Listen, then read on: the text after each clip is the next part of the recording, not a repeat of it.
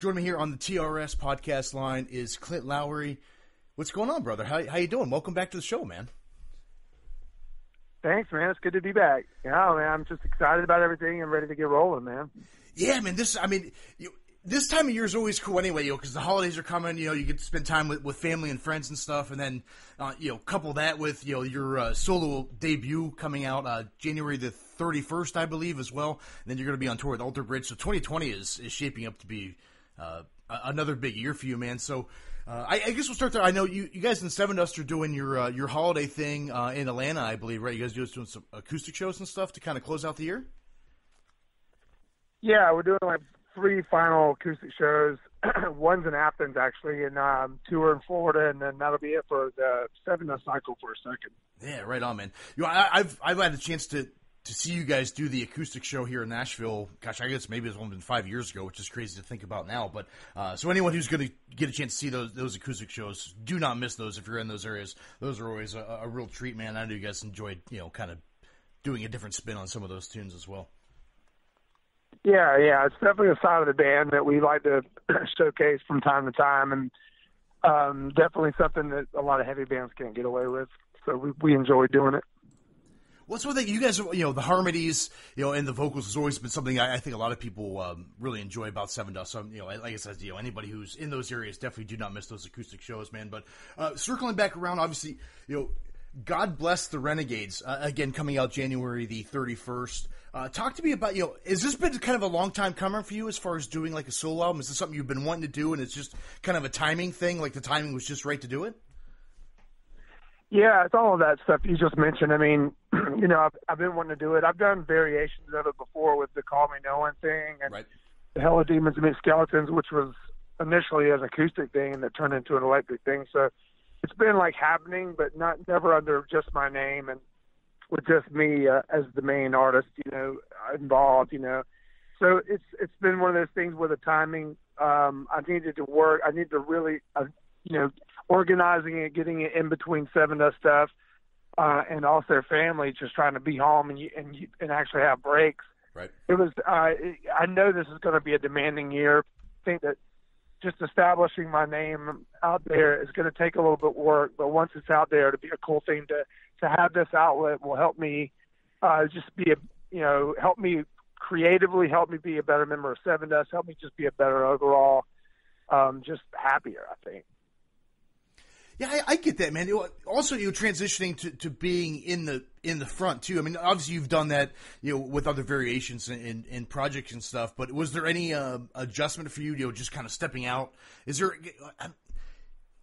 like a nervous thing? Or is it like any reservations about doing it, or Oh yeah, man. I mean, it's the little bit of exposure that I have had to do it. It's a whole different art form. I mean, there's.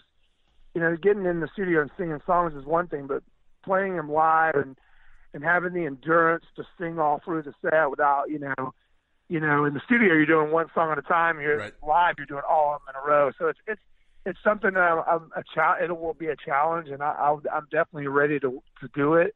So yeah, it's in the nervous energy, but I think that once I get out there and have more experience doing it, it's going to be something that I really enjoy and fall in love with. And it's definitely one of those things that if I didn't do it, I would regret it for the rest of my life. And it's going to be challenging. It's going to be hard to do. Well, I think you're definitely going to be up for it, man. I'm looking forward to that. That tour kicks off early February in Nashville, Tennessee at the War Memorial Auditorium, which is one of my favorite venues here in town, just for the historical factor alone. And obviously, Nashville is always a great place to play. You're no stranger to that. But how did the thing come along? Obviously, you worked with Michael Elvis, who worked with Alter Bridge. Is that kind of how it kind of came together as far as you opening up for them? No, that the relationships have been there for many years. I've known Alter Bridge and all the guys for many years, over 15, 20, and maybe, I don't even know. But so there's that relationship's there. We have the same management team. We have a lot of parallels. We've worked with the same producers. So there's been this thing under the same umbrella that we've kind of been under. So it made a lot of sense to go out with them. They're a great group of guys, and I think musically it makes sense. More over the friendships, I think it's a really good mix of. I think I can really be a good, artists to warm up the crowd for those guys. I think it's going to be a good vibe all around. Yeah, I'm looking forward to catching that show when you guys come through town here early February, man. But the first single off the album was Kings. Really cool video, and I think it's kind of a good introduction as far as what you're going to sound, obviously sound like for people who are like, oh, well, what's Clint's solo sound like? And then you had the self-titled release, God Bless the Renegades, with the kids on the skateboards with the smoke bomb stuff. That looks like it was a fantastic video to shoot, man. So talk to me a little bit about, one, selecting that song, and two, recording that video, man. Well, I mean, it was cool because, like you said, it's an education process. Like, what is it going to sound like? And I thought the Kings was overall an easy song to digest. It has pretty much all the elements of the record in it, so it was important to have the first song be a song that could represent what the record is like.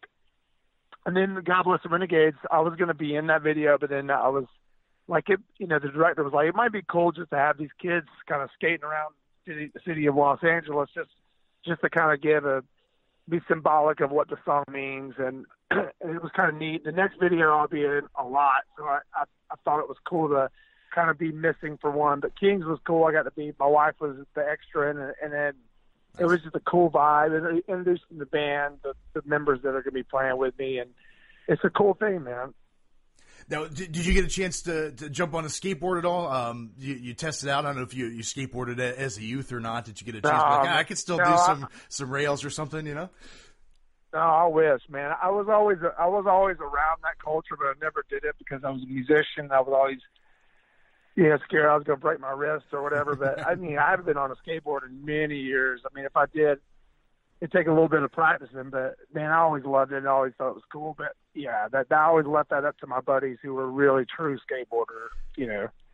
Yeah, I'm right there with you. Yeah. If I got a skateboard, you'd see me in a sling the next day. It's probably how that would work out. I was around that too, and I'm like, man, I wish I could do that. I was like, I'm a big dude, so I'm like, I'll be on the basketball court, man. I'll catch up with you guys, Yeah, totally.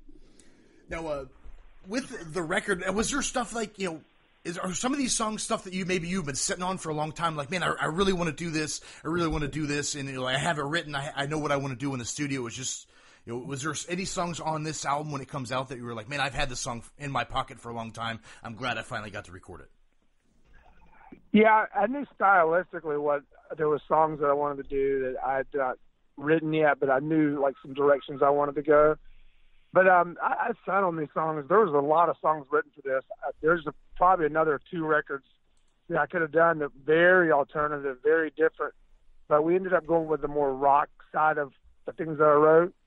I think Elvis was a big factor in that and picking the songs. And so, yeah, it was some of the songs are older. Some of them I wrote right before I went in the studio. But it was over the course of 2 years that all the songs were written for that record. Wow, man, yeah. So this is, obviously a long process. I think sometimes people fail to realize the process that goes into it. You got the songs, the idea of the song, and then writing, recording, packaging it, putting it together, editing it, finalizing it, and there's, some of these songs have probably been recorded for a long time. Then there's the waiting process. I mean, we're still, it's December 9th, I think, right now, and the album doesn't come out until, January 31st. So there's this long, period. So getting those singles out to kind of people to digest. Has anyone, come out to you? Like, I know you've toured with, Sevendust and Korn and, tons of people. Has any of your peers come out and been like, oh man, this is fantastic, dude? Have anyone reached out to you? Yeah, there's been a bunch of guys in different bands that relationships I've had over the years that send me a quick little text, dude, the song's killer, man, the voice sounds good, or that riff is awesome, or whatever, just that support you get from your peers is important. It's, guys and girls that I respect in the industry that hit me up and give me their like little seal of approval, man. It means a lot, especially from people that I just really look up to and appreciate their work. So to be recognized by any of my peers is always just this thing where it's a warm, fuzzy feeling, when you move the needle for somebody that you look up to. Oh yeah, man. Well, Clint, you're one of those people that I've enjoyed, speaking with over the years that I've been doing the podcast, man. And I always appreciate you cutting time out, whether it was, at the basement of some building, at Sevendust in Nashville, or, over the phone doing something, man. So I've always, humbled that you come back and talk with me, man. I really do. For you, I mean, you've been in the industry, 20 years or plus. I imagine it's probably weird to hear me say that, but working with all the bands you've worked with, Grammy nominations, all that stuff. Is there any moments that stick out to you musically as some of your top moments where you're on stage or on the tours and you kind of look around and go, "Ah, man, this moment right here is what it's all about"? Yeah, I mean, there's definitely been special shows, things that have happened throughout the shows. There's been thousands of them, every now and then it can be an unlikely situation where we were doing, you do small little VIP acoustic things where there's like 10 people and you're all singing, and then they take over the vocals, or, they all start singing and, their eyes are closing and you're looking around and you're like, man, I wrote this song on that, in my bedroom, and right. And now these people are singing it. So there's these spiritual awakenings is what I call them. And just out of nowhere, you'll just look around and you're like, and especially in sobriety, I used to never do that when I was partying a lot. I would just be kind of phased out and just all into it. Now I'll take those moments and I just look around, I soak it in, and it happens. The big shows, the little shows, it happens a lot, So, yeah. It's always cool. I mean, there's no specific, but there's been a lot. I'm glad you mentioned that because, obviously, nothing against anyone who wants to go, party and stuff. Cool, right on, But obviously, moderation is key there a lot of times. But I find myself even at shows, as a photographer, I'm looking around and I'll just put the camera and just kind of look around. And you see someone in the crowd who is just completely engulfed into what's happening on stage, and it just makes you smile, the power of music and how it can bring people together and connect on so many different levels across the spectrum, regardless of what style or what you're listening to. It's just sometimes it's just important to take those moments in and kind of engulf yourself in and wow, this is really, really fantastic. And I appreciate you sharing a little bit of background there with that. Yeah, you're absolutely right, man. It is a special thing to be able to do that. It's the ultimate payoff for all the work and all the sacrifice that comes along with it. Oh, yeah, man. Well, Clint, I'm going to let you run here, man. Like I said, I like to keep the interview short and sweet, man. Again, thank you for always, being willing to come back here and, rap with me a little bit for whatever project you got going on. I always support you guys.